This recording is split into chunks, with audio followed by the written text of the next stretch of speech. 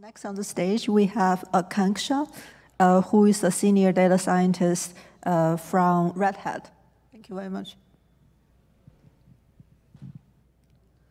Hello, everyone. I believe most of us in this room have mobile phones, laptops, and use tons and tons of web applications, websites, so many things that are collecting your data with or without your consent. I mean, they are collecting this data to make our lives better, make our experience worthwhile while we are using these applications. But wouldn't it be better if we knew that this data is never going to be misused and still would give us awesome inferences and predictions while we are using all these applications? So that's what I'm going to do today. I'm going to introduce you to an amazing technique called homomorphic encryption, which can help ensure your privacy at all points by still making the most of the data science world. Before getting into this, I would like to take a moment to introduce myself. My name is Aakanksha Duggal. I'm a senior data scientist in the Emerging Technologies group at Red Hat in the office of the CTO. I come from Boston, and these are few places where you can contact me after my talk.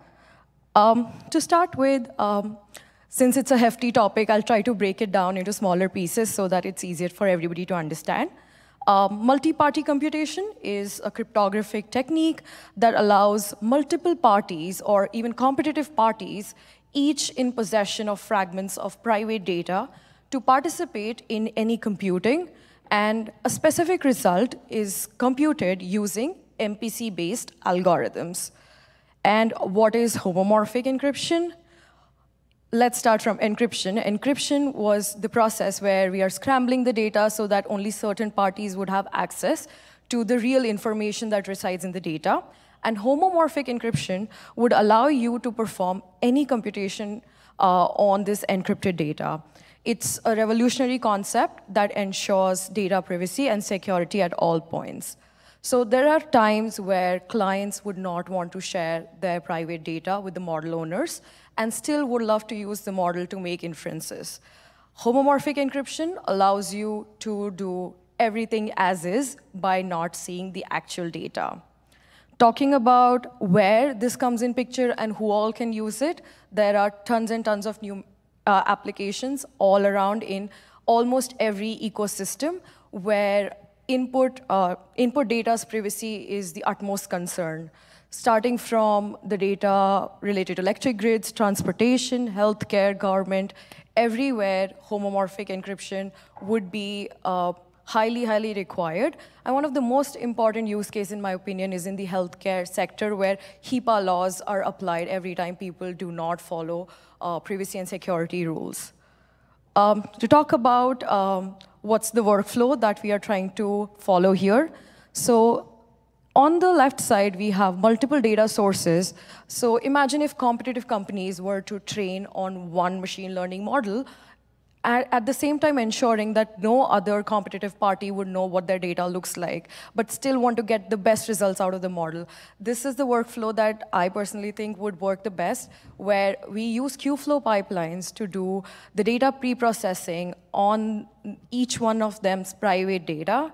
Then once the data is encrypted, where the companies would know what the data looks like, and Kubeflow Pipelines would not have any idea, the notebooks would not have any idea. And after this process, we fit this all in the AI or the machine learning model, whichever one we would like to put in here, depending on the use case. And this is where homomorphic encryption would come in place and give out results without taking anybody's private information. So everything has advantages and disadvantages at the same time. Talking about advantages of homomorphic encryption, it allows you to not interact with the model owners or share your personal information at any point. You can still perform awesome inferences on the encrypted data. You can also have the data storage outsourced because there is low risk of data leakage. And there's also reduced compliance costs, such as HIPAA laws. You don't have to pay any of the costs if you're using the right encryption techniques. And talking about disadvantages, surprise, surprise, the computation is highly expensive. We try to run homomorphic encryption on a very small data set, and it was super, super expensive.